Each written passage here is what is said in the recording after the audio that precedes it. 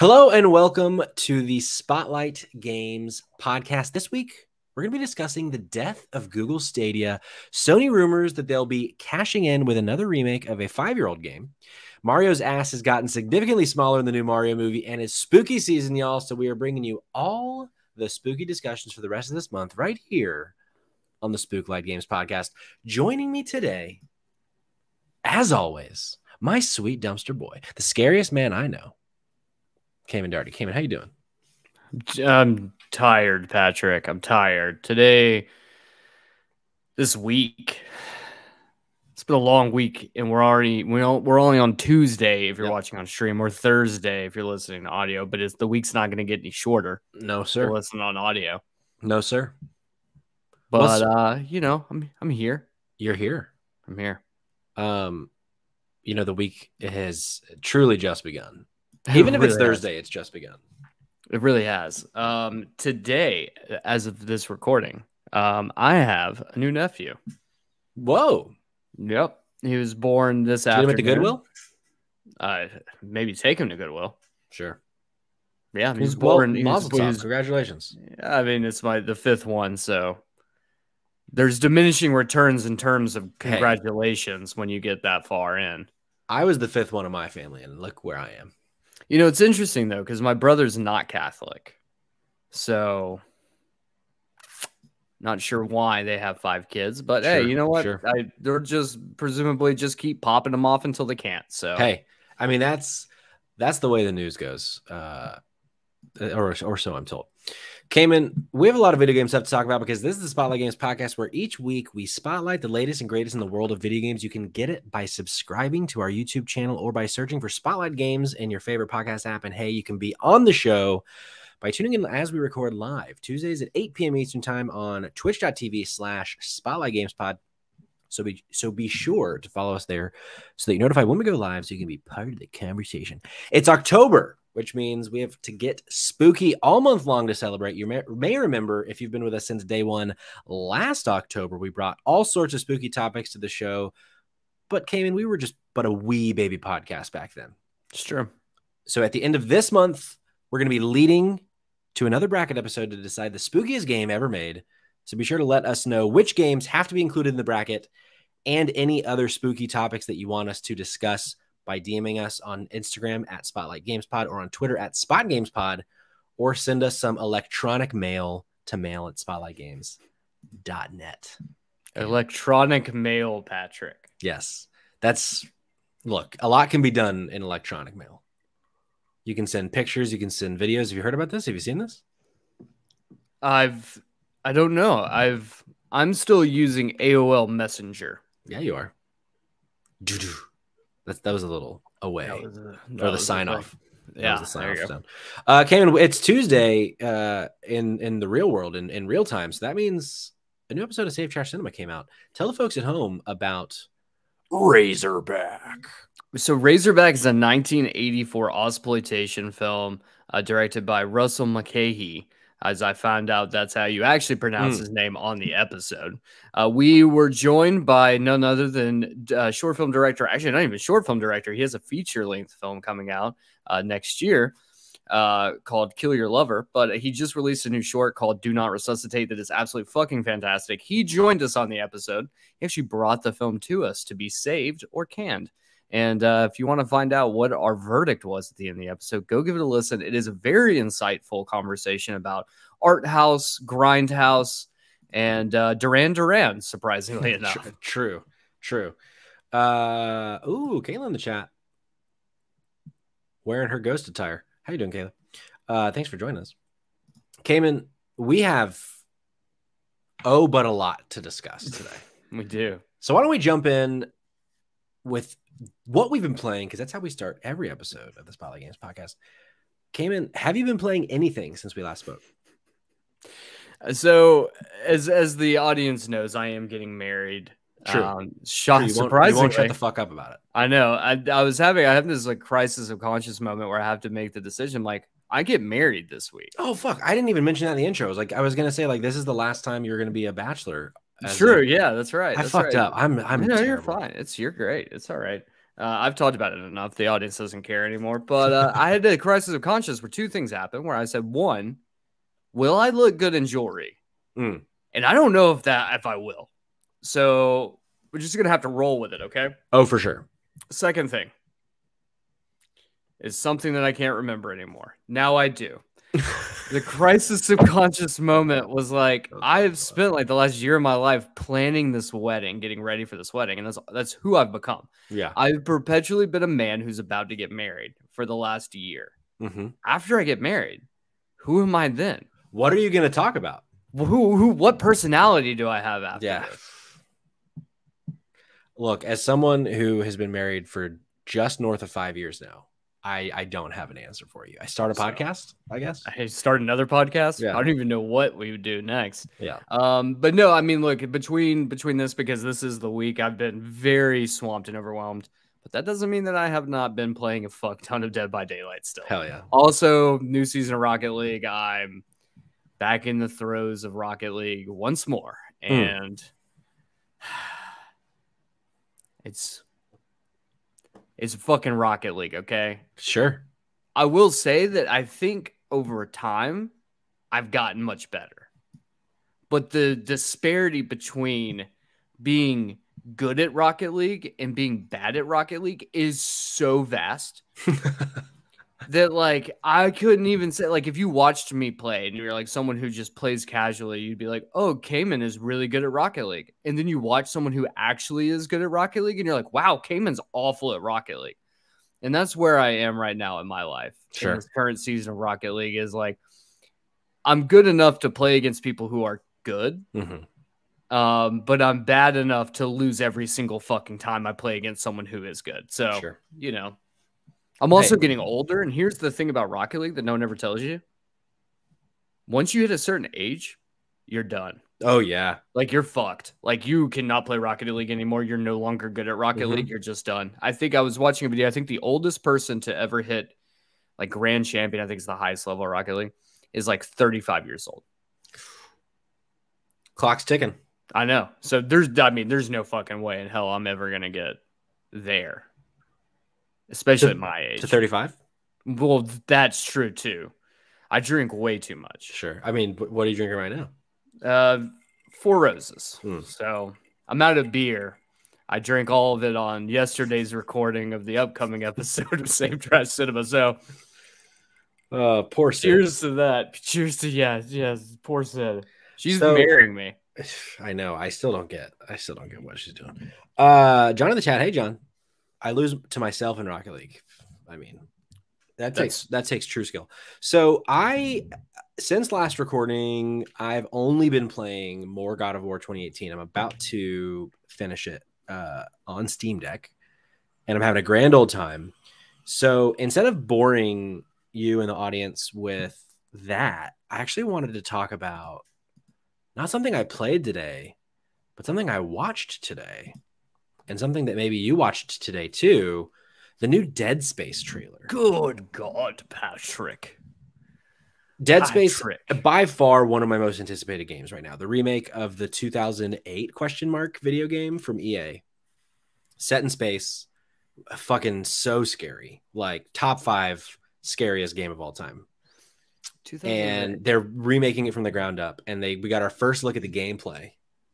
And right now, if you're watching live or if you're watching the YouTube, you're seeing the video, and this just looks so goddamn good. Cayman.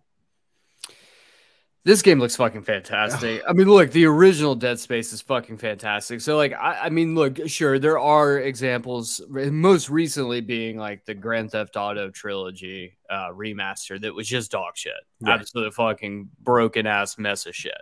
Funny as hell to watch videos of it, but apparently playing it, not so funny. This is definitely a ground up remake that looks way more like Resident Evil 2's remake than anything else. And that just hypes me up even more for it. If you're going to do a remake, like here's the thing, and we'll get into another rumored remake that's coming up. Tell us for me, if you're going to do a remake, like don't fucking remake shit that came out 10 years ago. Don't do it. It's not fun. You need to have like a 15-year gap should be like the minimum that you'd be Sure. like, you cannot remake anything in this time frame. Like diminishing returns. Yeah. Like give me like a full remake. Like if the rumor's true that Bloober Team is doing a remake of Silent Hill 2, like I would love that. Absolutely would love that. And there's a ton of games. And I especially think that games like horror games in particular, because some of the best horror games that have ever come out are older games, right? Yeah. Keep giving us those, man. Keep bringing shit. Give us, dude, you know what I would fucking do if you were to be like, you brought Eve back, like remade Eve, like that really weird RPG. I think it was Capcom who did it. It was an RPG horror game. That was like just weird as shit. Like bring that back. Parasite Eve? Parasite Eve, thank you. Like, so fucking weird. Yeah, like bring that shit back. Dino Crisis? Clamoring for Dino Crisis. I want more of that shit.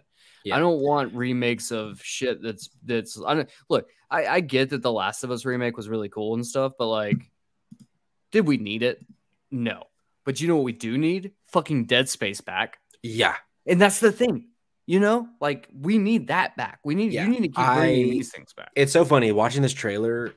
I think about how we haven't had this kind of a game in so long, and within like 3 or 4 weeks of each other, we're getting this and Callisto Protocol. It's like Callisto Protocol is the wild card for me. Yeah, because watching it, I'm like, especially watching this trailer and then like thinking about both together, I'm like, Callisto Protocol looks way darker. Yes, it does. Like way more fucked up. And that to me, as someone who likes fucked up shit. Yeah. I will say my one fear with the Dead Space remake, because like it's a great game, but it's a game I haven't played in at least 13 years.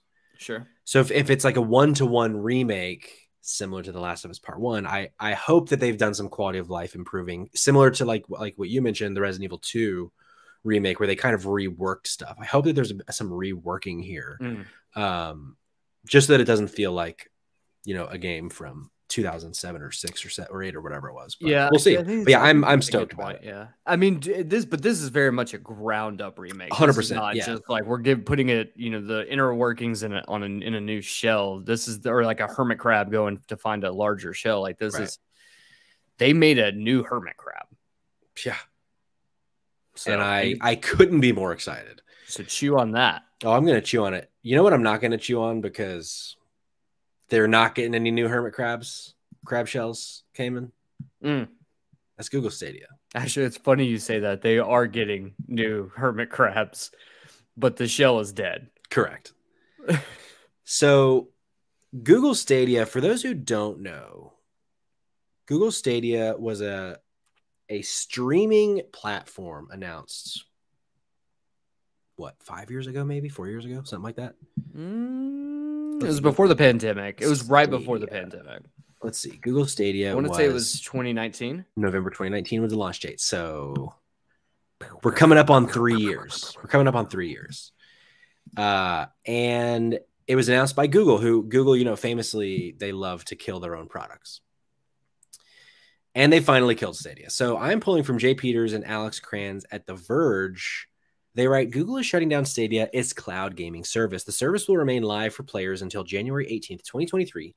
Google will be refunding all Stadia hardware purchased through the Google Store, as well as all the games and add-on content purchased from the Stadia store. Google expects those refunds will be completed in mid-January. Quote, a few years ago, we also launched a consumer gaming service, Stadia Vice President and GM Phil Harrison said in a blog post. He goes on to say, and while Stadia's approach to streaming games for consumers was built on a strong technology foundation, it hasn't gained the traction with users that we expected, so we've made the difficult decision to begin winding down our Stadia streaming service, end quote. Employees on the Stadia team will be distributed to other parts of the company, sources say. Harrison says Google sees opportunities to apply Stadia's technology to other parts of Google, like YouTube, Google Play, and its AR efforts. And the company also plans to, quote, make it available to our industry partners, which aligns with where we see the future of gaming headed, he wrote. The writing has been on the wall for Stadia for a while now, most recently when Logitech announced its new cloud gaming handheld last week, and Stadia was one of the few cloud gaming services not mentioned. But Stadia has been facing rumors of its demise practically from the start, Google has a habit of killing projects only a few years after they launch, and Stadia, a cloud gaming service from a company with few ties in the gaming industry, seemed like a prime candidate for an early demise. Cayman, scale of 1 to 10. 1 being you saw this coming from 3 years away, to 10 being you were just so befumbled, you are fucking shocked out of your skin. How shocked are you right now? So I'm not shocked in the absolute slightest. When they announced this, I was like, yeah, this is gonna end with a wet fart, and shockingly, it ended with a wet fart. Yeah. Who was shocked actually was a bunch of game developers. Who learned that Google Stadia was shutting down through a news report that Google Stadia was shutting down, and have games that are due to be released in the next month to 2 months. So I think one of them was like, we're literally releasing a game in the beginning of December, and then Google, just for Google Stadia, and Google Stadia is shutting down in January. Yeah. So heartbreaking for them. That absolutely sucks. And that's just another where it's like, oh, you're just a massive corporation with massive amounts of money.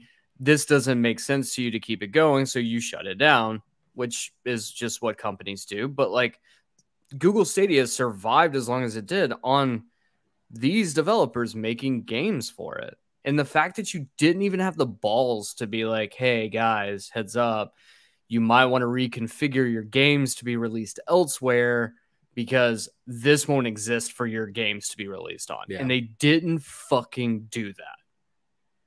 Just disgusting shit. And it infuriates me, but to the point earlier made, I mean, you could see this coming from the moment they announced what it was. The idea behind Google Stadia though, is, I think it's a great idea. Me too. I think there's a lot there, and maybe there's going to be a company out there that figures out a way to rework some of this. I do think it's good on Google that they're offering refunds. That's actually one of the most shocking parts of this to me, is that I've never heard of like a console or like anything this big shutting down and I mean like, and you get your money back. Yeah. It's just so that I do respect that. And I'm glad that part of it makes me question, like, if the fact that they're doing that is because so few people actually spent money on it. That they were like, we can afford to actually do this because it does specify only if you bought it through the Google store. So like if Stadia sold 100,000 copies, how many of those 100,000 were actually in the Google store? Maybe it's 15. I don't know. So interesting stuff. I mean, it's sad. I definitely don't think that this is like a negative omen or a bad omen for cloud gaming. I think it's just Stadia was just a bad move. And this is definitely not a bad omen for cloud gaming. Look, cloud gaming, the truth of the matter is the future of gaming, whether you like it or not. The question is like, who's going to carry the mantle? And it appears, if everything shakes out, that it will probably be Microsoft, who is the one that kind of carries the torch and leads video games into the future. I mean, they've got shit like the Samsung TV that will have innate Game Pass built in. The Logitech gaming system is another one that comes to mind. So there's definitely a world. I mean, cloud gaming will be the future. I don't think that cloud gaming will be the future in the next 5 years, but probably in 10 years, I think it'll be one of the bigger options that you have. I don't think consoles are going away, but cloud gaming definitely is going to take several leaps forward. I agree. I do think I'm excited for a future of cloud gaming, but just Stadia ain't it. You know what else ain't it, Cayman? Oh, Jesus, yeah. So a rumored Horizon Zero Dawn remake for PlayStation 5 is in the works at Sony. This comes from Andy Robinson at VGC. He says, Sony Interactive Entertainment is planning to release a remaster of PS4 title Horizon Zero Dawn for PlayStation 5. That's according to a report by MP1ST, which VGC can corroborate via their own sources. The updated version of the 2017 Guerrilla Games title will feature improved visuals to bring it up to par with this year's sequel, Horizon Forbidden West, in the form of new character models, lighting, and animations, it is claimed. In addition, it's claimed the new version of Zero Dawn will add accessibility features, graphics modes, and quality of life improvements to the game itself. Re-releases of the recent hit games aren't a new trend for PlayStation. The platform holder has already released multiple remasters and remakes for PlayStation 5, including Spider-Man, Ghost of Tsushima, Uncharted 4, and The Last of Us. A PC version of Horizon Zero Dawn was released in 2020 with improved draw distance and higher frame rates, but it mostly reused the assets and features from the PlayStation 4 version. In addition, the MP1ST report claims that Guerrilla Games is currently working on a Horizon multiplayer game for PlayStation 5 and PC, which matches what VGC reported last year. VGC understands that the studio has long intended to expand the Horizon series into multiplayer space. Sources have previously told us that co-op was first planned for the original Horizon game, but was ultimately scrapped so the development team could focus on other areas of the title. Zero Dawn concept art that leaked online in 2014, verified by VGC, even shows initial plans to have multiple players battle the game's huge mechanical beasts in a similar scenario similar to Capcom's Monster Hunter games. Sources said that Sony had been keen to include co-op in this game's sequel, Forbidden West, but Guerrilla decided to save the feature for a future project, which they believe would either be a standalone spinoff or Horizon 3. Look, I was one of the people on the internet that was like, I see why The Last of Us is being remade. I think it makes sense to a degree. There is an audience there. The game is only 9 years old, but like it was on PS3. That's 2 generations ago. The show's coming out, like all these things. Wait, Horizon Zero Dawn launched on PlayStation 3 as well? Last of Us. Okay, sorry. Yeah.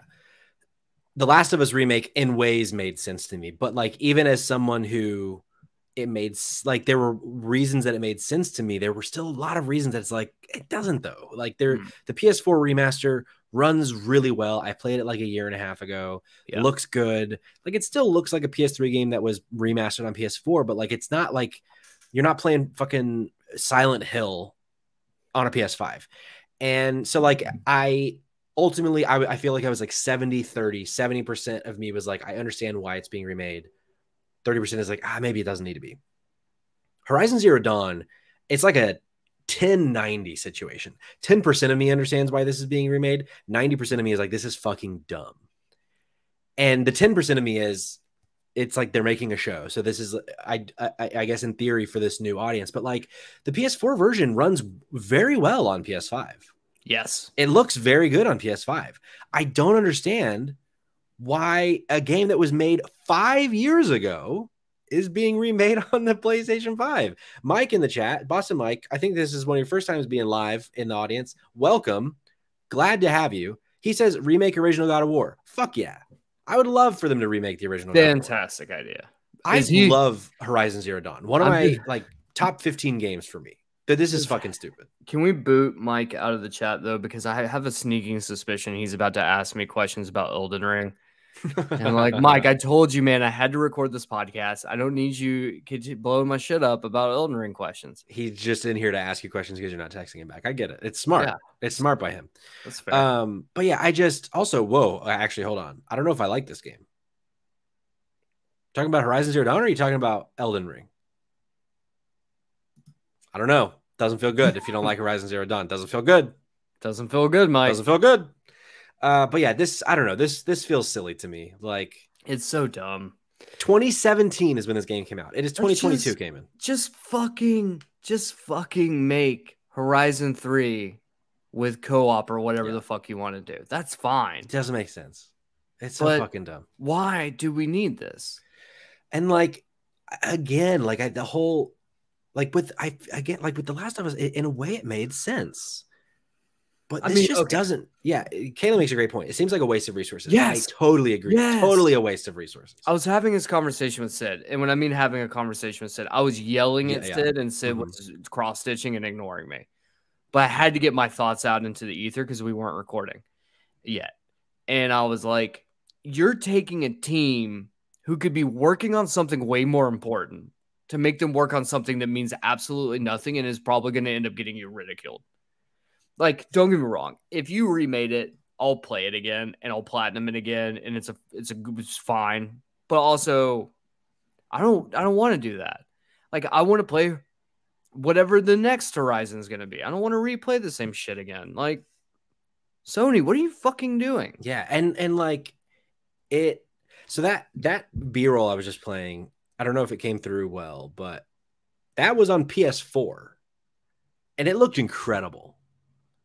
So like PS5, it's just gonna look even like it's gonna run better. It's gonna look better. So like yeah, it's so silly. The only thing that if they remake this and include like multiplayer co-op type stuff, that would move my needle from like 10% to like 20%, but only to 20% because I would just align with you. Like, just put it in the third game.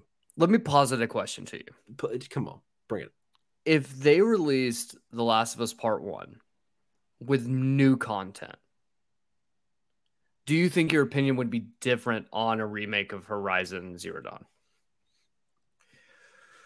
If they had put new content in The Last of Us Part 1, would my opinion of Horizon be different? I think it would be like I would be more upset that they were doing this with seemingly, because like the co-op multiplayer, it's part of the rumor. Like, we don't know that is confirmed. So if it is just Horizon again, similar to how The Last of Us was just The Last of Us again, and The Last of Us had new content, I would be pissed. Like, you put new content in The Last of Us, why didn't you put new content in Horizon? No. That's, yeah, what I'm saying is, like, if they did put new content into, do you think that would change or shift your opinion on them remaking this game? So, like, for instance, right, so let's say, like, there's 2 additional chapters that we didn't get in The Last of Us Part 2. There's, like, just 2 new chapters with new story exposition, new content included like that. So, like, the game makes more sense to be remastered. Do you think that like gives you a little bit, like, you feel a little bit better about this? Because I do. Okay, because that's how I feel, where it's like, I'm looking at like what they did with The Last of Us. I'm like, well, this doesn't make sense to me, because a fresh coat of paint, and you know for a fact they're going to charge $70 fucking for this. 100% they will. And it just feels like you're milking a teat that is already run dry. Yeah. And seems really fucking stupid. Yeah, I think it's hard for me to say because this is how I feel, but if I wasn't such a huge Last of Us fan, I could see a world in which I would think the Last of Us remake was kind of a waste. But I just love that game so much that like a fresh coat of paint, I was happy enough with. Like, but then, totally fine with me. But even then, like, I think that if you look at The Last of Us, which came out, what, 2011? 2013. Really? It was that late? Yeah. I thought that was okay. But even then, like, look, it came out on the PlayStation 3. The remaster for the PlayStation 4 obviously looked better, ran better. But ultimately, the game looking like it does now, like, that's a huge difference. I don't think we're going to see that level of difference between Horizon, like Zero Dawn and Forbidden West. 100%. Like, yeah. There's not that much. And that's the issue. Like, we always talk about, and we talk about a lot when it comes to TVs specifically. At a certain point, your eyes literally are not capable of telling a difference. Right. It's just not possible.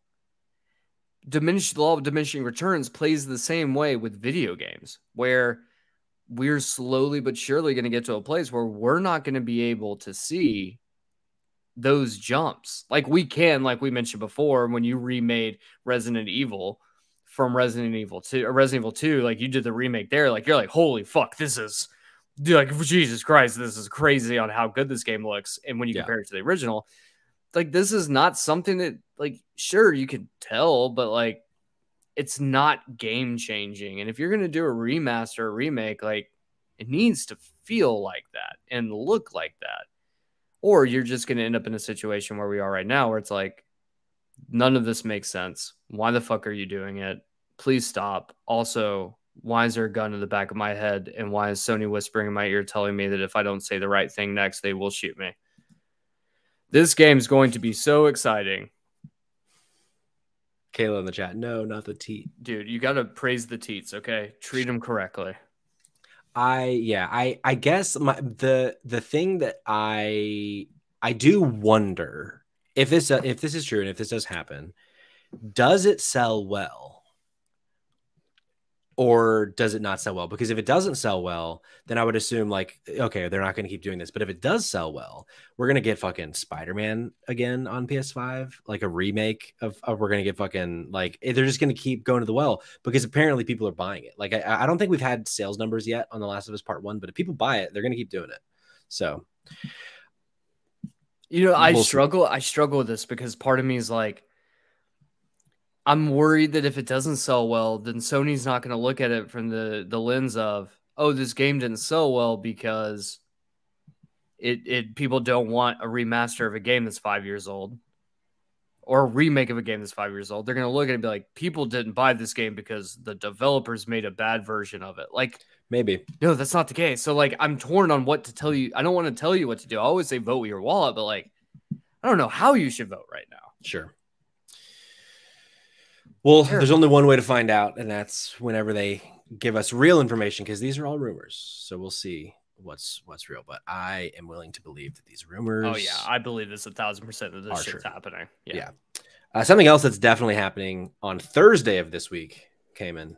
So Jesus fucking Christ, I don't want to even talk about this. We're getting a Super Mario movie focused Nintendo Direct this week. On Thursday, October 6th at around 4 p.m. Eastern, a few hours after this episode is going to be released, the first official trailer for this movie is going to go live. We're going to hear Chris Pratt's voice. We're going to hear Jack Black's voice. We're going to hear Charlie Day as Luigi. We're going to hear Seth Rogen as fucking Donkey Kong. So here's the thing.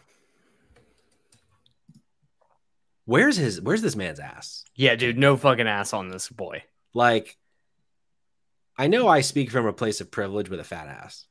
You do have a beautiful ass, but you also, because you have a beautiful ass, I feel like you have the ability to speak on if an ass isn't beautiful. Sure. The reason I bring this up, not necessarily to ass shame Mario per se. What I actually want to talk about is we're about to get this trailer. Do we want to make some last minute predictions about what we're going to see in this, other than Chris Pratt ruining our lives? I can tell you exactly how this is going to play out. You ready? Tell me. It's going to start with the Mario voice, and it's going to go, "It's me," and then he's going to clear his throat, and then it's Chris Pratt's voice. He's like, "Hey guys, it's me, Mario. Welcome to the Mushroom Kingdom, and this is the place." And then it's going to fucking play some shitty pop song that's written by Justin Timberlake specifically for this movie. And it's just going to be playing in the background of him walking around, and there's going to be all these goofy little fucking stupid ass jokes happening. And Seth Rogen's going to be over there as Donkey Kong smoking a joint or some shit. I don't know. Probably not. But it's going to be fucking stupid. It's going to be fucking stupid. This is so fucking stupid. I hate all of this. This poster, I fucking hate this poster. This poster literally makes me sick inside, Patrick. I will say, I do kind of like the poster outside of the flat ass. But John makes a great point. John's keeping me honest. He says, I feel this is for inclusion. All the flat bottom boys feel represented. If you feel represented, John, then I don't want to take that away from you. Patrick, do you remember back in the day when movie posters were cool? I kind of remember. We used to get the coolest movie posters back in the day. Remember the 300 poster? Oh, dude, the 300 poster was fucking awesome. But the thing was, back in the day, they were trying to sell you to see a movie based on what the poster looked like. It's like, for instance, you go to you go to fucking Blockbuster or Hollywood Video if you were Patrick, because that was what was closest to him. Uh-huh. Then you go there, and your mom's there with you, and she's like, you can pick out one movie. And you're like, fuck, I got to make this count. So you walk around. Right, you know nothing about half of the 90% of the movies you know nothing about. So you look for the coolest poster you can find, the coolest box art you can find. You're like, that's the game I'm going to get, or that's the movie I'm going to get. We did this with video games too. You're right. That art has been entirely lost, and it is evident in this flat ass Mario poster. Sorry, John. I'm excited next week for us to get to really talk about the trailer, because Since I won't be here right now. This is a time capsule moment. You're going to talk about it without me. Oh yeah, you're going to be gone. You're going to talk about it without me, Patrick? Damn, that's talk on about you. It without me? Honestly, that's on you. That's on no one but you. On me, yeah. You know what? That's fine. I'll just tell Sydney that I have to jump in on her honeymoon to talk about this. It'll be fine. Yeah, if we can, if the timing works out, if you guys just happen to not be busy, I don't know that I know where you're going, and you want to call into the show, I'll have my phone on ring. That's all I'll say. But right now, this is a time capsule moment. This is the last time we're going to be recorded not knowing what Chris Pratt's Mario sounds like. And I think we just need to kind of take that in for a second. Live in that uncomfortable moment right now that this could be the last day we know peace. Jesus Christ. You ever thought, Patrick, that there are just more elements being added into the illusion that like this is the Matrix, and like there's controllers that are like their lives aren't bad enough yet, so let's make it worse? And then they do some crazy ass shit like Donald Trump gets elected, or Herschel Walker is split 50-50 with Raphael Warnock in Georgia Senate race. And you're like, in no world does this make sense.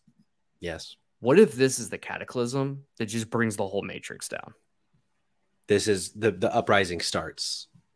October I know I just alienated all of our Nazi listeners, but you know what? Fuck you guys. Don't listen to us. Correct. I'll say it. Oh man, fuck Herschel Walker. I really hope he doesn't. Fuck that piece of shit. Jesus. Yeah.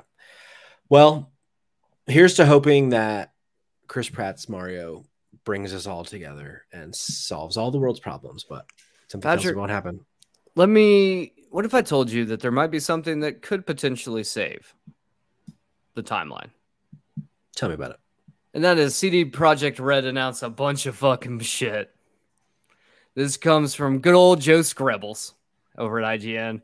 CD Projekt Red has announced the code names and brief descriptions for 5 new games, including 3 Witcher games, a new Cyberpunk, and a brand new IP. Revealed on Twitter, it marks a major step for the developer in multiple respects, from developing its own IP from scratch to developing multiple full-size games at one time. In a separate release, the company says it is also adding multiplayer to the majority of future projects. This also marks the first time that we've learned the new Witcher trilogy will not be the only new games set in that universe. The 5 games are you ready, Patrick? Oh, I'm so ready. Project Orion, a code name for our next Cyberpunk game, which will take the Cyberpunk franchise further and continue harnessing the potential of this dark future universe. Orion will be developed by a brand new CD Projekt Red studio set up in the U.S. Project Polaris, a code name for the next installment in the Witcher series of games, which will recently announce was in pre-production, is the beginning of a new saga. We aim to release 2 more Witcher games after Polaris, creating a new AAA RPG trilogy. The full trilogy is intended to be released in a 6-year period. The next one is Canis Majoris, a full-fledged Witcher game separate to the new Witcher saga, starting with Polaris. It will be developed by an external studio headed by experienced developers who've worked on past Witcher games. It's not currently clear which developer is working on this project. Next one up is going to be Projekt Scariest, a code name for the game developed by the Molasses Flood. Is this a Canadian developer, Patrick? Do we know? I don't know that we know. Okay. This is set in the Witcher universe and created with support from CDPR. It will differ from our past productions, offering multiplayer gameplay on the top of single-player experience, including a campaign with quests and a story. The last is Project Hadar or Hadar. It's a code name for a third entirely distinct IP created from scratch within CDPR. The project is in the earliest stages of the creative process, which means we are not developing any game yet, but working exclusively on the foundation for this new setting. And that's it. It's a lot of stuff. Cayman, do you remember? Let's see, what year was this? Cyberpunk 2077 first announcement trailer. Let's see what year that was. I want to say it was like 1997. 2013. I was close. 2013 is when they announced Cyberpunk 2077. One game. That came out in 2020? 2021. So 8 years later, that one game came out. These motherfuckers just announced like 9 games. When are these coming out? Like, and Project Polaris, the full trilogy is intended to be released, quote, in a 6-year period. There's I have a lot of question marks, a lot of red flags about all this. So I don't know. I don't have as many question marks and red flags. I think specifically because they have been very open that a lot of these projects will be worked by external developers or branches of themselves. So it almost feels more like that period when Rockstar wasn't so dependent on the success of one game only, and that game was Grand Theft Auto 5, where you were getting things like Midnight Club, Rockstar's table tennis, Bully, Manhunt, where they were releasing games like every couple of years. Now, sure, as time's gone on, it takes way longer to release games. However, I think that's kind of what it sounds like CD Projekt Red is starting to do. Is they're still going to remain being a developer, similar to Rockstar. However, it does kind of feel like that they might be doing that same Rockstar move before they were bought out by 2K or Take-Two, where it was like, we're going to be releasing a bunch of shit and we have other developers within our branch. Like Rockstar had like 8 studios at one point. Right. So I think that's kind of what they're doing right now. So this doesn't give me as much worry. What gives me worry is just the track record after, or the track record leading up to, and then the shit show that was the months after the release of Cyberpunk. It does seem like that CDPR has kind of learned their lesson, though. Yeah. And have started to do a lot of really good by the consumer. And I want to say it was just the other day that Cyberpunk was actually the #1 concurrent player. It's huge right now. Steam, yeah. I want to jump back in. So like after the honeymoon, I'm like, shit, I might jump back in to do the next gen patch and like see all the new changes and updates, because I enjoyed the game in its kind of broken state. So I am curious to see like how it is when it's actually real. But I don't know, man. I don't think that this is much to worry about. I think this is something that would be better to get more excited about, because I think the reason that I am so cautious and so skeptical at first blush is because I loved The Witcher 3. It was the first CD Projekt Red game I had played. It completely blew me away. Yeah. And then Cyberpunk it was such a letdown for me. And even, I started playing it when the next gen patch dropped a few months ago, and it just didn't really bring me in like The Witcher did. And so with all the trials and tribulations that Cyberpunk had, this is just a concerning next step for me, for them to say, all right, here's like 7 or 8 new things that we're going to be working on with the help of other people. But there hasn't been that like prove it moment for me of like kind of course correcting from the mistakes of Cyberpunk. Now, granted, a lot of people might disagree with me because of the state of the next gen patch. But I don't know. The most exciting thing for me here is The Witcher and like games set in the world of The Witcher that aren't Geralt's perspective. Like that's the stuff that I'm more excited about, because Cyberpunk, I like the idea of Cyberpunk. I think the first personness of it is what ultimately just didn't work with me. And then also that they're doing something completely new and a new distinct IP that is not referencing other materials of some kind. Because like The Witcher is based on books, Cyberpunk is based off of the old tabletop game. So that's exciting as well. I just wanted to say, like, I'm not being a total Grinch about this. I just don't want to be burned again, Cayman.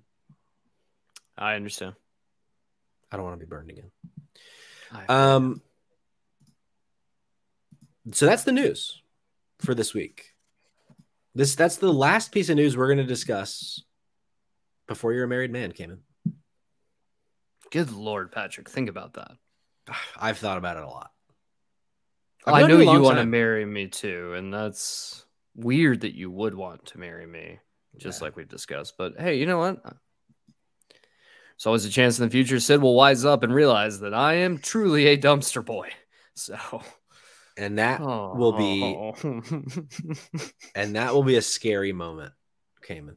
So why don't we lean into that and talk about the 20 scariest moments in games ranked by Den of Geek. So I mentioned at the top of the episode, we're going to be doing some spooky content this month, Cayman. We are.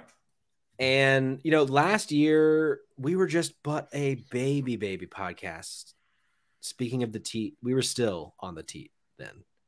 I feel like we've spread our wings. We're paying taxes now. Metaphorically, we make no money on this podcast. We're not paying taxes on this podcast. Yeah, we don't make shit. I think we'd lost money on this podcast, actually. We've lost. True. That is true. I can tell you right now, between this and the STC, oh boy, my bank account struggling. Hey. So I'm going to start up a GoFundMe page. So if you guys want to help a brother out. Can you put a cost on happiness, though? Can you put a cost on creative freedom? You know what they say? Money can't buy happiness, but it also can't buy poverty. There you go. So what I want to do with this segment, we're going to do, one segment that's intentionally spooky and another segment that's just going to happen to be spooky. Ooh, buckle up. So for this one, we're going to break down this list from Den of Geek, similar to if you listened to our episode a few weeks ago about the best GameCube games. We're going to be doing that, but with this spooky list. So Cayman, what I want to do before we jump into the list, last year, almost exactly a year ago, we had a podcast episode where we talked about our favorite scariest moments in video games. So what I want to ask you is, do you have just a couple, off the top of your head that you think are a lock to be on this list before we get into it? So for me, the lock that I think is going to be,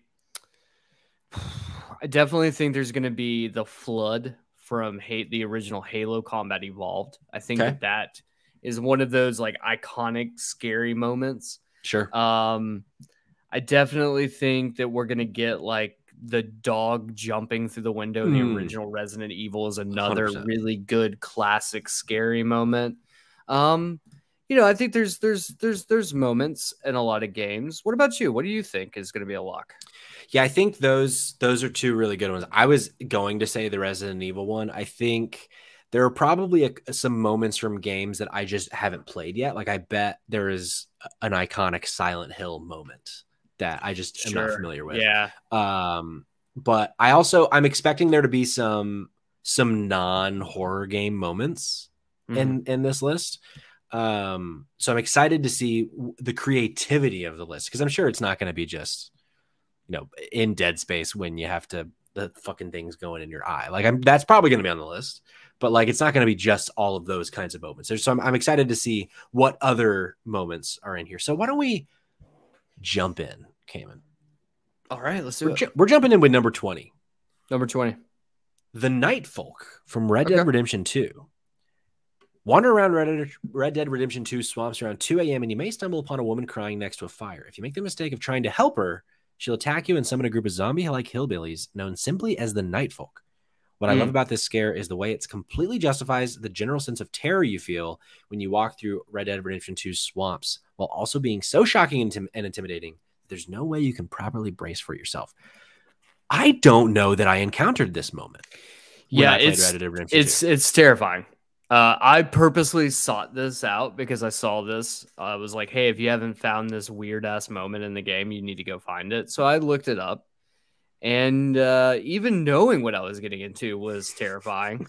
And because you really aren't expecting this. Like, I can only imagine what it would be like if you did not know this was going to happen. And then all of a sudden, there was another moment in Red Dead 2, which I have a feeling probably won't pop on this list because it's very vague. But basically, you find like a deformed girl who's like is locked up in a shed outside of a house. That's a moment I did get, and I've stumbled upon that just completely blind and was like, "Fuck this shit! I don't know what's going on here, but I am not dealing with it." Spooky boy does not handle spooky games. Get out of here. The fuck out of here. Yeah, that sounds cool. Red Dead Redemption 2 is a game I want to replay at some point. We have some submissions from the chat, Cayman. Okay. Tony says any death in Dead Space, a great pull. Like similar to like a more modern example would be Tomb Raider. Like anytime you die in Tomb Raider, it's just the most gruesome fucking shit. Dead Space was like that too. That was maybe one of the first ones to do it, where every time you die, it's just like, it's so terrible. John says Silent Hill, Resident Evil, Parasite Eve. those are some of the guesses. Yes. Kayla has a question that I want to. The answer for me is no, but she wants to know if either of us played Layers of Fear. Did you play Layers of Fear? Cameron? No, I didn't play Layers of Fear. That's actually, I want to say that's Bloober Team. It is that made Layers of Fear. I want to say was it the original? And Kayla can probably chime in and tell us. Was it that one of the games apparently was really good and one of the games was apparently not good, and that's why people are terrified that Bloober Team is taking over Silent Hill apparently. So I don't particularly know. I never played the game. I've seen speed runs of it, and I could definitely tell this game is terrifying. So yeah, I if memory serves, I think Layers of Fear 2 was the one that didn't review very well. But let's go to number 19, Dinner with the Cannibals, The Walking Dead Season 1. This is a great pull. Just get out of here. Actually, let me take this moment to quickly say there might be some spoilers in this list, so I guess beware, because this is one of those moments where if you you don't see it coming for a while, but once you realize what's happening, what a cool moment. So in this game, Walking Dead Season 1, you play as Clementine, or no, sorry, you play as Lee, this gentleman who was on his way to prison when the zombie outbreak occurred. And similar to The Last of Us, he stumbles across this girl and he kind of becomes her caretaker. But there's a scene later in the season where, you're at dinner with this family that you think, everything's hunky-dory, and then you realize they're going to try to eat you. There's a distinct moment in the scene where Clementine goes to take a bite of food and Lee has realized what's happened, and you're given the option to be like, Clementine, don't eat that. And it's like that moment when you get this, you're just like, oh my God, I don't like any of this anymore. Yeah. Oh, what a great moment. So fucking good though. God, Season 1 was arguably one of the greatest. I would say Season 1 of The Walking Dead. If you played it after the PlayStation 4 version, the PlayStation 3 version was so fucking bugged out. Arguably the best Telltale game. Yeah. Oh, so good. Easy. So good. Number 18, Running from Mr. X, Resident Evil 2 remake. Yeah. Now this is 100%. I don't think there's really much to say here. Not much to say there. Yeah. Terrifying. You're chased by a monster. Yeah. Fucking Colossus from the X-Men essentially is just trying to kill you and can go through doors. Yes. Number 17, deleting all of your saves. Ooh. Eternal Darkness, Sanity's Requiem. This is a great one. And this is actually something I forgot happened in the game. So I'm going to read this little blurb. Eternal Darkness's brilliant use of a sanity meter that causes your character to experience hallucinations is one of the best mechanics in horror game history. However, that already brilliant concept is never better than when one of Eternal Darkness's sanity freakouts leads you to believe that the game is deleting all of your saves. Even once you understand that the game is going to mess with you in these kinds of ways, nothing can quite prepare you for the genuine meta scare of believing that all of your hard work has just vanished. It's the perfect realization of a fear that every gamer from a certain era has dealt with. That was the thing in that era. Game to be fucking remastered, remade from the ground up. 100%. Perfect game to do that. It's funny because this is also one of those, it's like this, and I think of Metal Gear Solid 1, where these shticks that they did to fuck with you wouldn't really work today, though. That's not necessarily something that would work the same way, because we did back then we had memory cards. Not true. And no, you think not it would still work? It would be very difficult to implement because of where you're playing it. But let's say if it's a PlayStation 5 exclusive, you could throw up in game, you could design it to pull up and be corrupted save file. Sure. Do some shit like that. You could still do it. You couldn't do that. You need to plug in the second controller to beat Mantis. Plug your controller to the second port to be able to beat Mantis. You couldn't do that. But something like this, right. I still think you could. But I think it would be very difficult because you would have to really tailor it to each specific console or PC. It would have to.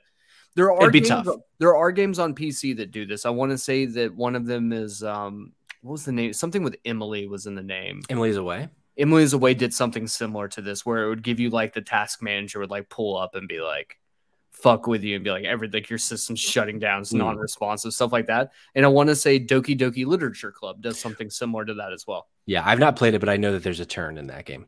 To go back to Layers of Fear for a second, Kayla says, Layers of Fear is crazy. I really enjoyed the first one. It was a little strange, but it was terrifying. I didn't play the second one, so Okay. she cannot speak to number 2. Kayla, you let us down, so just know that. We still love you. We still love you. You're just let us down. It's fine. Come on, we need to be nice to Kayla. She's great. Fair. She's fair. Number 16, Discovering Deathclaw's Sanctuary, Fallout 3.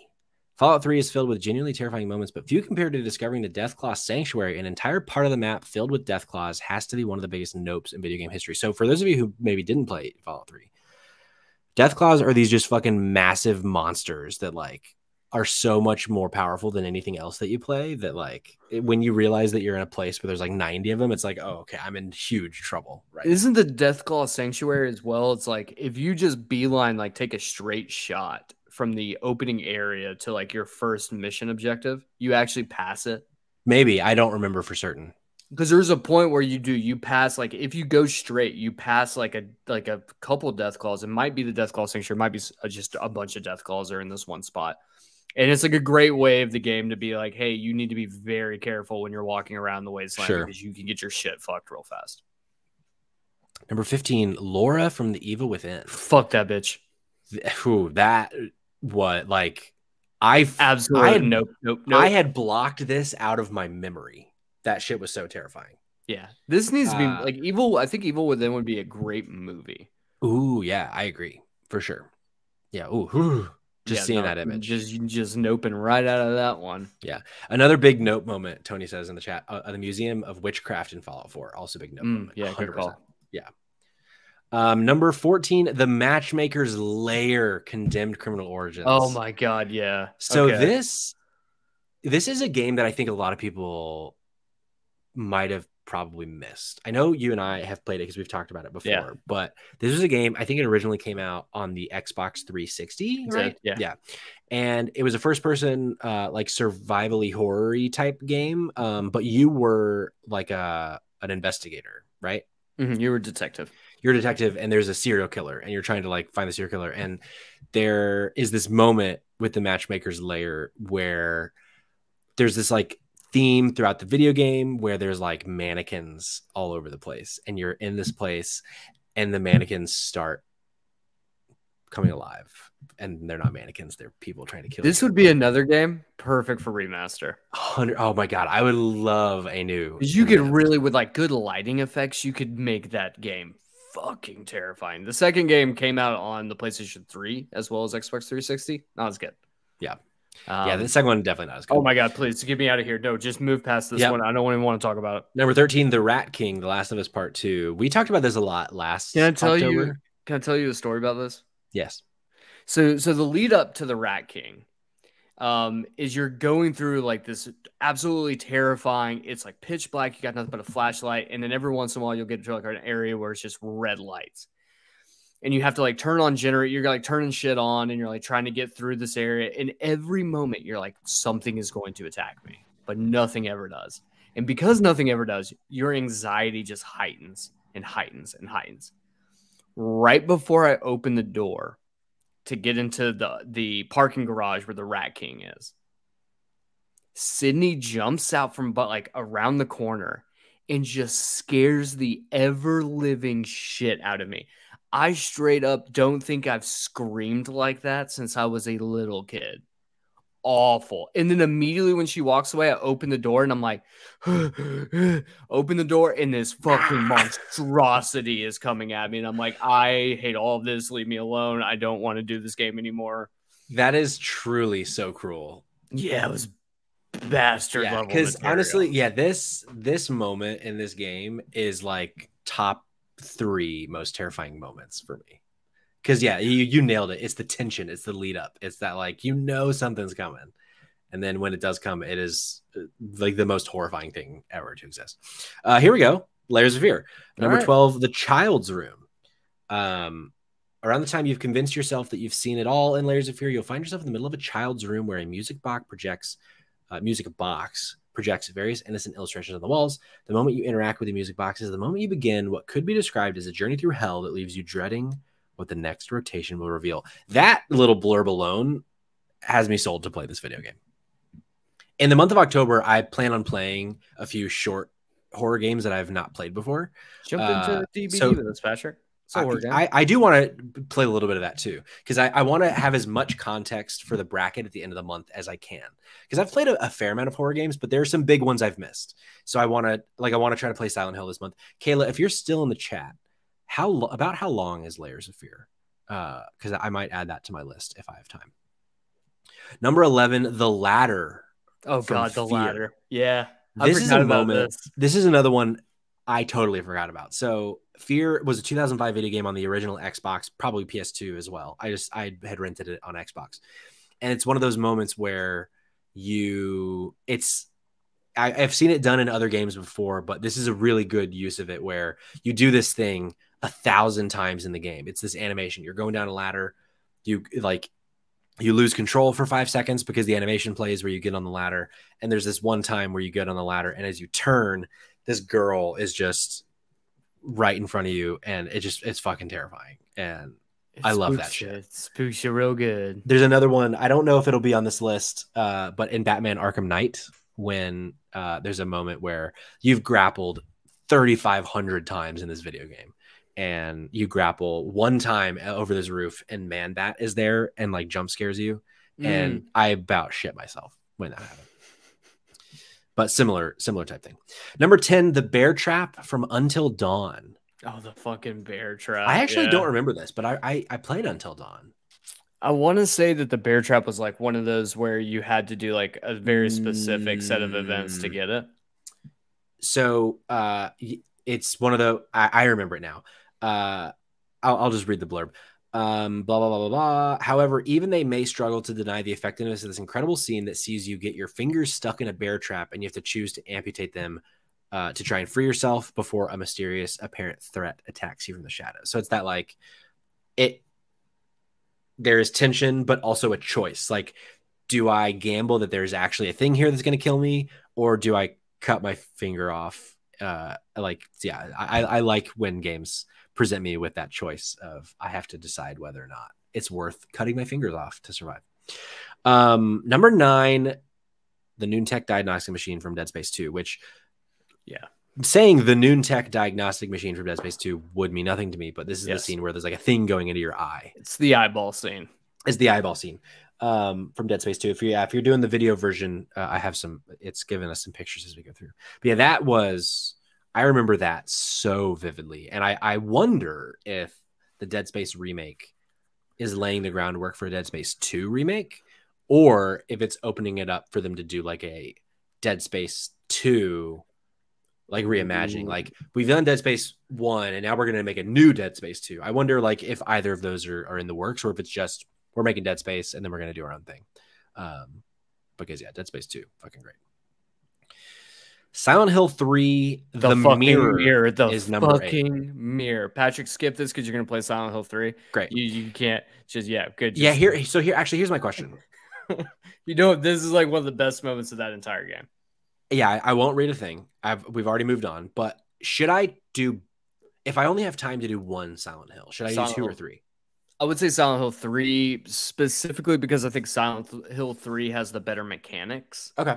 There's going to be some like callbacks and stuff because it does follow a character from earlier in the series. But I don't think it's necessary. Like, you'll be fine if you had to choose.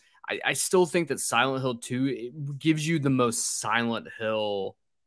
Silent Hill 2 gives you essentially just the most Silent Hill experience. Like, you'll know what Silent Hill is because of that. However, I do think that Silent Hill 3 is just better mechanically. And more mechanically sound as a game. And also, I think it's got arguably some more terrifying moments in it. Gotcha. I'll try. I just Googled them real quick. Apparently, Silent Hill 2 is 8 hours and 3 is 6 hours. So yeah, they're not, like I said, they're fairly short games. Like, you can, in one sitting, you can beat both of them. Sure. It's a long sitting. I mean, I would say get up and stretch your legs. You don't want blood clots. Yeah, right. Yeah, I definitely don't want blood clots. Number 7, this is one that you mentioned. Yeah. The dog jumping through the window in the original Resident Evil. Terrifying moment. Perfect use of jump scare, because it not only is it a jump scare, but it has that moment of, ooh, a dog just jumped through. Oh, this dog is this bad. Like, this is a zombie dog. And so it has that second moment of, oh shit. which I love. I love the second shit. You know what I mean? Get like I think the opening of Resident Evil when you get the creaking door and then you get the shot of the zombie like going like it was one of the most terrifying things to me as a kid. But I think this one, because this is more gameplay centric, is the most terrifying probably moment of the entire game. Yeah. Number 6, Pyramid Head's introduction, Silent Hill 2. I'm also going to skip this. Yes, skip that too. That's a great moment. I look forward to speaking on it. Yeah, I think you'll really enjoy it if you can get past maybe the dated mechanics. Yeah, I bet I will. I think you're. Number 5. This is a game I've not played. From Fatal Frame 2, Crimson Butterfly, The Falling Woman. I've played. Whoa, what was the one on? There was one on the Wii that I played. It was honestly I enjoyed it. Fatal Frame Wii. What's the name of that Mask of the Lunar Eclipse. Yeah, I played that one, and I actually liked it. It was the only Fatal Frame game I played. And if you owned a Wii and you actually wanted to use it as a real console outside of just playing Wii Sports and like Super Mario Galaxy, like you were kind of fucked. Sure. On games, and at least if you wanted mature games, correct. Weren't like there were very few. Yeah, and this was like that was one I enjoyed it though. I think Fatal Frame's got a good vibe to it. Number 4, The Hiding Place Kill, Alien Isolation. This, this is a great pull. So Alien Isolation is a first-person game set in the world of Alien, and you're trying to survive on this ship, but like you don't have weapons because the xenomorph is like way stronger than you. So like there's no point in even trying to kill it. And it's such a smart game in that like there are ways that it fucks with you. And yeah, one of those ways, like after a certain point, it can figure out like usually the hiding place is like safe, but it's not always safe. And that first time the hiding place is not safe, Cayman, fucking horrifying. This is one of the few games that I just stopped playing because I was like, I'm too big of a wimp for this shit. Yeah. Number 3, The Flooded Room from Amnesia: The Dark Descent. This is another one I'm going to skip because I've not played it. And as I've been putting together like the preliminary list of spooky games for the bracket, Amnesia: The Dark Descent is on like every top horror games list. So I'm going to try to play it by the end. You have not played this game either, have you? No, I have not played it. How Long to Beat Amnesia? But if that screenshot looks familiar, I definitely have played this next game. Number 2, The Groom from Outlast Whistleblower, which I don't think I played. I guess Whistleblower must be DLC. Yeah, I didn't play the DLC. But if this is number 2, I think I might need to go back and play Outlast Whistleblower. No. Oh God, it's so bad. No, it's a great game. It's just so terrifying. Outlast, the original Outlast, so fucking scary. The Groom is, oh boy, The Groom is just, it's just one of those moments in time in which, if you know, you know. I don't know, unfortunately, but I remember last year when we were talking about our favorite or our scariest games, you had said that Outlast was one of yours, and I believe, if I remember correctly, I was like, I didn't finish Outlast because I was too scared, and that is still true. Yep. This is the Outlast was the game that made me realize I hated horror games that I had no agency over my survival outside of running. Yeah, that makes sense. It really amps it up when you have no way of defending yourself. Let's just put it this way. The Groom is very not safe for work. And if you try to find videos of it on YouTube, you probably can't. Interesting. Wow. Okay. That says a lot. So we're on to number 1. Do you have any guesses, any final guesses about what number 1 might be? Damn, what number 1 could be? That's a good question. I don't know. I feel like all of these have been really good. What is your guess? Or have you already read this before? I did scroll ahead, so I do know. So my guess, I would be lying if I guessed. Okay. And I never want to lie to you. Do you think do I know what it is? Yes. Okay. Number 1. Seeing Lisa in the hallway from PT. Oh, okay. Yep. The playable teaser. While it's incredibly difficult to pick just one scary moment from PT to highlight as the absolute scariest, I'm fairly comfortable awarding that honor to a scene we recently named one of the scariest images ever. The first time you see Lisa in the hallway. There's a degree to which the image above itself really tells you all you need to know about why this moment is scary, but there's something to be said for the context of the moment as well. It's one of the game's earliest scares, and it immediately informs you that this thing you chose to submit yourself to is going to be so much worse than you likely ever anticipated. And honestly, it is a goddamn shame that we did not get Silent Hills made by Hideo Kojima. Yeah. I don't, because, honestly, we say that, but like, yes, this trailer was, or like the playable teaser was absolutely fucking terrifying. But at the same time, like, Kojima is known for just making games that make absolutely no fucking sense. So I'm not sure if I would enjoy it as much as like an actual, like, because the thing is in Silent Hill, there's a lot of ambiguity and a lot of like, you have to read between the lines and make up your own conclusions on certain things. But like, I don't know if with Kojima going into a series that already does that, makes me terrified to think that he would just go in and be like, nothing means anything, and is all politics now. And what are those politics? No one knows. Also, you want to walk a lot? Guess what? I mean, I would be willing to bet if in a horror game he wouldn't go the political route. I would love to see him reined in and like actually doing something. See, I feel like a horror game by a Kojima would be like peak Kojima. It would be so nonsensical, but in a fucking creepy way. And I would be all for it personally. But that is the 20 scariest moments in games ranked according to Den of Geek. And I got to say, I think that was a pretty good list. I didn't know all of the moments, but I'm a little bummed that they didn't include the flood from Halo, because I think that's like one of the greatest scary moments in a game that's not horror, but even a scary moment in a game that just a scary moment. It's fucking terrifying. Yeah, I agree. Patrick, what if I posited to you this? Bring it. You get the option to create a game that might scare people in a lot of different ways. Mm-hmm. And if I ask you, because I did this last week, for you to create your dream game. Yes, sir. How would you feel about that? I would love that. I know we're running a little long, so I'll keep it brief. That's fine. You do whatever you need to do. Yeah. But yeah, I know I feel good about this. I thought a lot about, so last week, if you haven't listened to last week's show, first of all, what are you doing with your life? Last week, I asked Cayman a series of questions to build his dream video game. And he's going to ask me those same questions. I'm going to build my dream video game. And then later, either this month or maybe next month, because we do have a lot of spooky stuff down the pipeline, we're going to put these two games together and have the audience pick which game they would rather play. So we'll see what happens when that happens. But this is step 2 of that journey we're taking together. So Cayman, I hand the microphone back to you. All right, Patrick. We're going to start off with the basics on your game. So we're going to start with just your main gameplay genre that you want your game to be. Platformer, action, adventure, turn-based. What are you feeling is going to be the perfect Patrick game? I am leaning into the month of October. I want this to be a survival horror game. Okay, all right. Now, you have a secondary gameplay genre. Now, normally with survival horror, you're looking at some stealth elements, some puzzle elements. What's going to be your secondary gameplay genre that you want?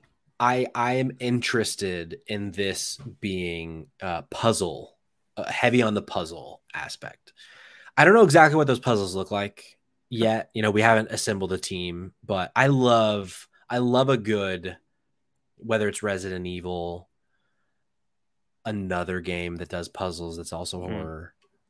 I am infatuated by the horror game puzzle trope because usually they're so silly.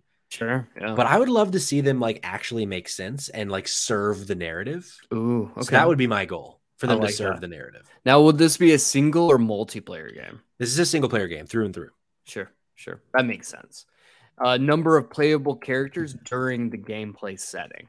So I want there to be multiple playable characters, but are we talking like class characters? Or are we talking like You have So multiple narrative characters. What are we talking here? I think multiple narrative characters. So I'm thinking like they're similar to Resident Evil 2. You might start the game playing as protagonist 1. He or she's gonna he, she, or they are gonna come in contact with protagonist number 2 throughout the game. And then once you roll credits, play it again as protagonist number 2, get a whole nother perspective, really kind of flesh out the rest of the story. That was like my favorite thing about Resident Evil 2 was that second playthrough, seeing like all the ways that the narrative kind of weave together. Sure, so I want that for this game. All right, now where's your game going to be set? This is where it starts to not sound like a Resident Evil game. All right, I love the sound of that. I want this to be in a gothic setting. So are we talking Bloodborne? Are we talking like maybe like Bloodborne? Jericho? Maybe like Bloodborne, but like a Victorian type. It doesn't necessarily have to be like a real place like England, but because I feel like usually gothic equals London, and I don't necessarily want London specifically, but I do think that like old timey, not a ton of technology, very kind of, the cities are very like close. Like, would you say like Dishonored style steampunk? Well, with Dishonored, it was whale punk. You might remember. Oh, good call, whale punk. Sorry, the very common genre of whale. The very common whale punk. Maybe steampunk. I don't love steampunk, but I do think that maybe that's getting us somewhere, because the one benefit of steampunk is that you can have like pieces of technology that don't fit the time period.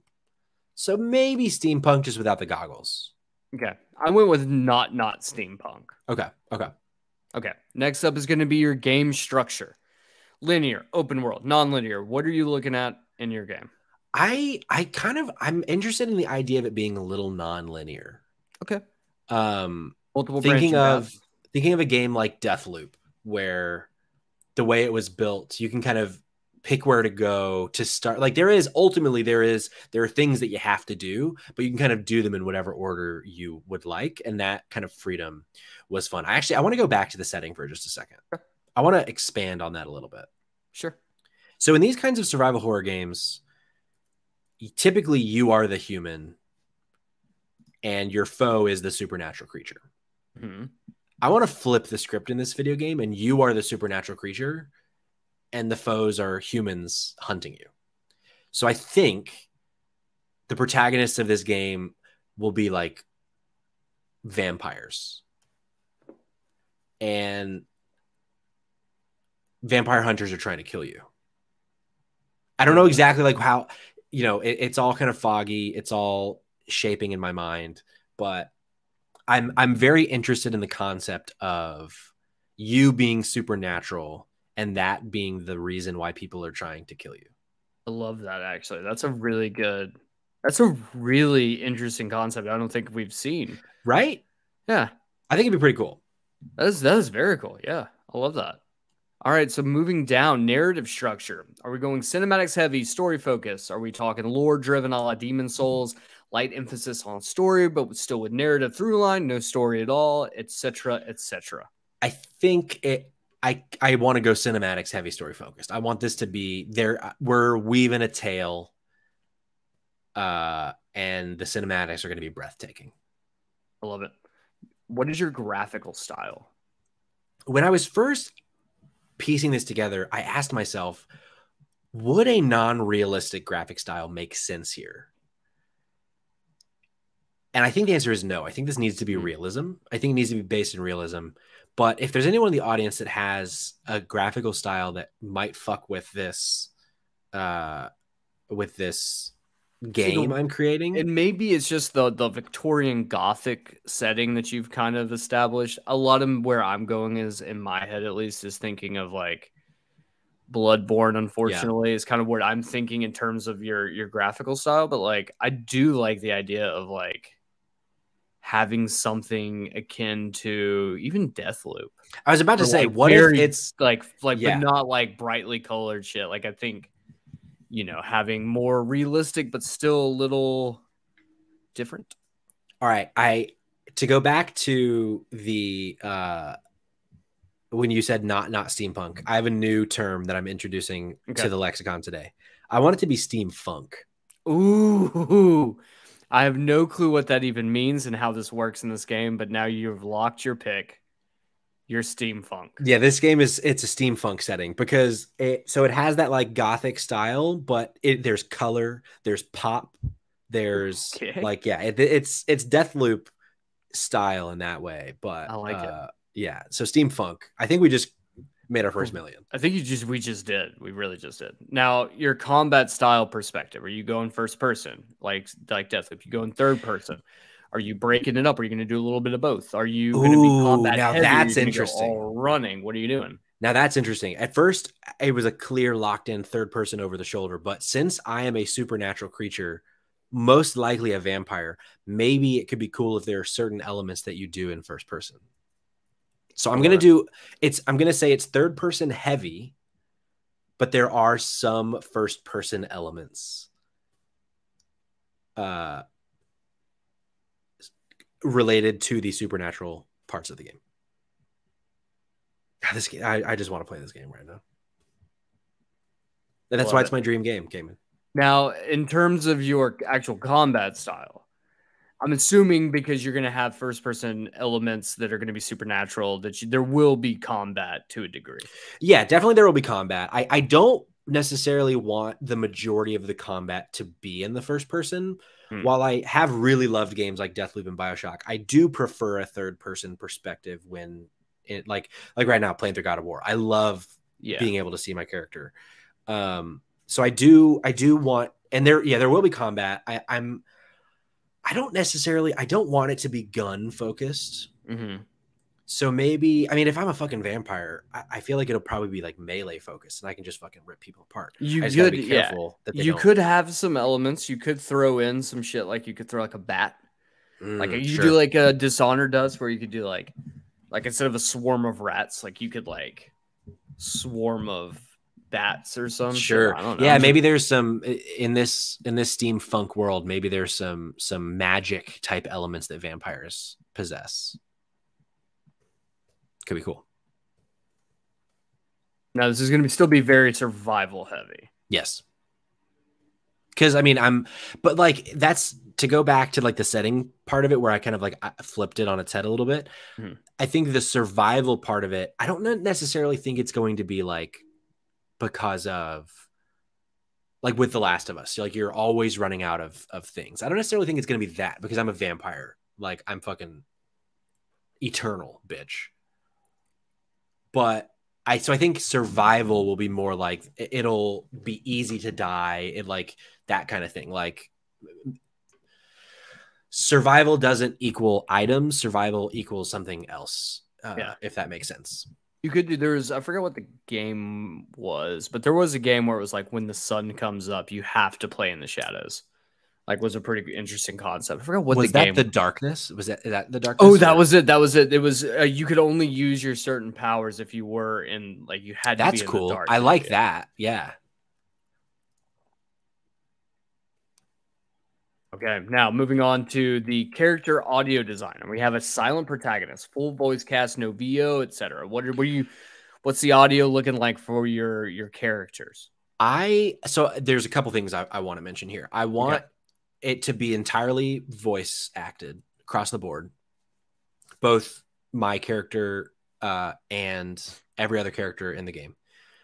But I also, similar to Dishonored, I also want there to be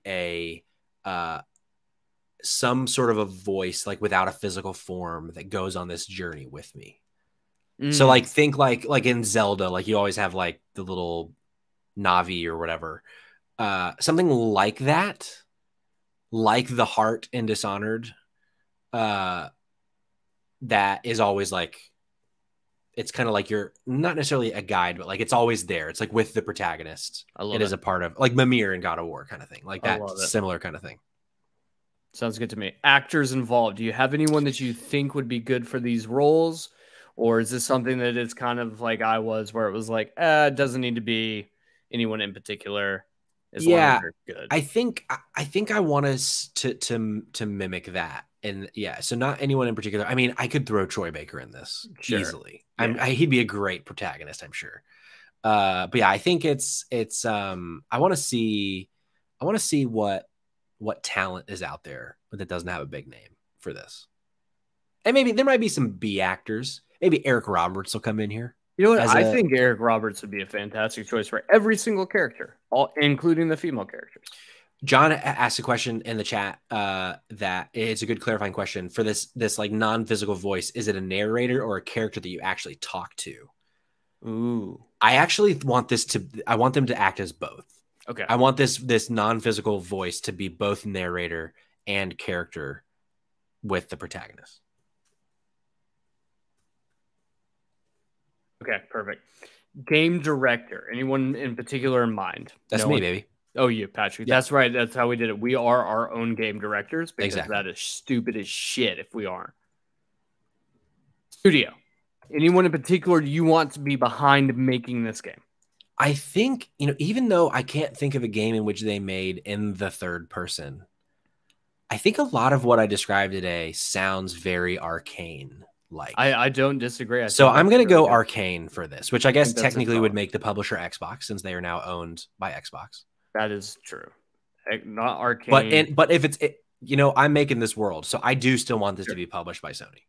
Okay, so we're doing, so you want it to be a Sony published game, or it's going to be available on all platforms? It's going to be available on all platforms. I just feel like when Sony publishes a game, it means more than when Xbox publishes a game, specifically from a narrative perspective. Like Sony is known for their narratives. So I want people to know that this is going to be a narrative driven game. But PC as well. We'll say but PC as well. Sure. All right, Patrick, let me read you your game back to you. Actually, no, before we do that, what is the name of your game? Oh, right. The name. Let's do the recap. Let me simmer on a name. The recap of your game. Basics. It's going to be a survival horror game heavy on puzzle aspects, Resident Evil style. It's going to be a single player game. However, you will have multiple narrative characters. Think RE2 and its branching paths. Setting type. Victorian Gothic, aka steampunk. You're the monster being hunted by humans. Your game structure is non-linear, but similar to Deathloop in the sense that you have a not open world, but somewhat open area where you can kind of take your own take your own path. Your narrative structure is going to be cinematics heavy focused with a heavy emphasis on story. Your graphical style will be realism, #steampunk. Your combat style, third person, heavy. However, there will be first-person elements related to the supernatural aspects of the game. Your combat will exist. You will have light range combat with some magic, but very heavy on the survival aspects of that. Yeah. You will be easy to die, so remain in the shadows. Your character audio design is going to be entirely voice acted, a voice that follows you around and talks to you and has conversations with the main character. Your actors involved are going to be good actors, but no top tier names necessary. That's what I said, I think, verbatim. The game director obviously is going to be you. Your studio developing the game will be Arcane Studios, and your publisher will be Sony, but it will come out on PC as well. Now, the name, Patrick, after I've told you exactly what your game is going to be, I know I made the game, but can we just acknowledge that this game sounds pretty fucking dope? Dude, your game sounds fucking awesome. I'd play this shit. I'd play Working title, but as of right now in this exact moment. Working title. It's called Shadow.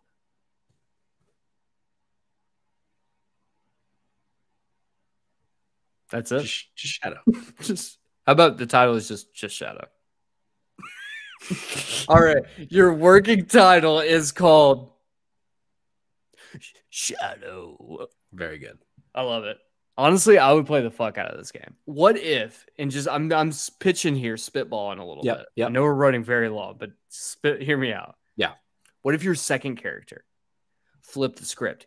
Human who is trying to work and help you, a la Ada Wong. RE4. I love it. So I think the main character's name here is going to be Shadow. That's why it's called Shadow as of right now. Working title. Ooh, but what if your monster is a shadow, not a vampire? But it's like an actual Interesting. shadow creature, a shadow entity. I could fuck with that. So the Ada Wong type human character is going to be called Sunshine. Game is ruined now. Yeah, it just got canceled. Well, Patrick, I love this game that you just created. Thanks. We're gonna work on the title because I totally forgot the title was a thing. What did we say your game was called? Do you remember? It was called like The Unbroken or something like that. Yeah. Well, yeah, working title. We'll figure it out. But I like Shadow for now.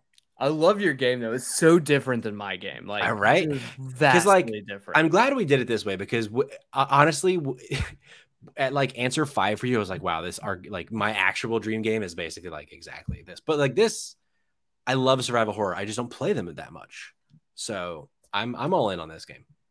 Fair point.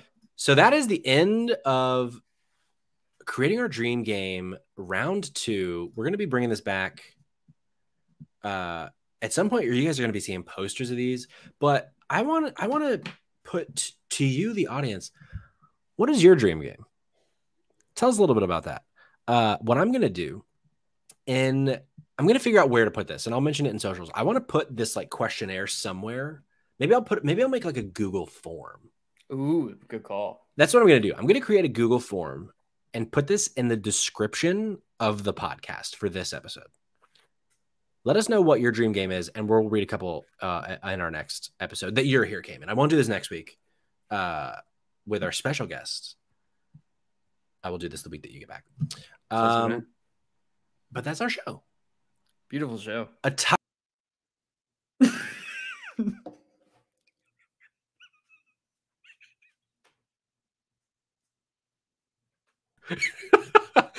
Can I just say?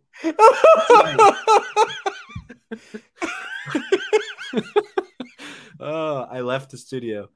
Oopsie daisy.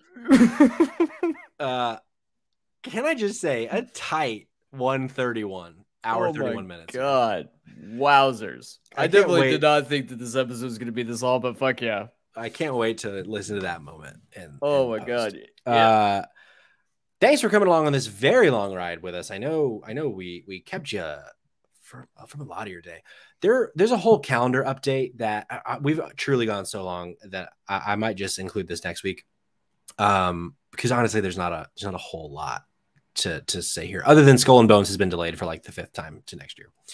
But new Xbox Game Pass games, PS Plus games, they're all announced and coming out. So if you're interested in those, go take a look online.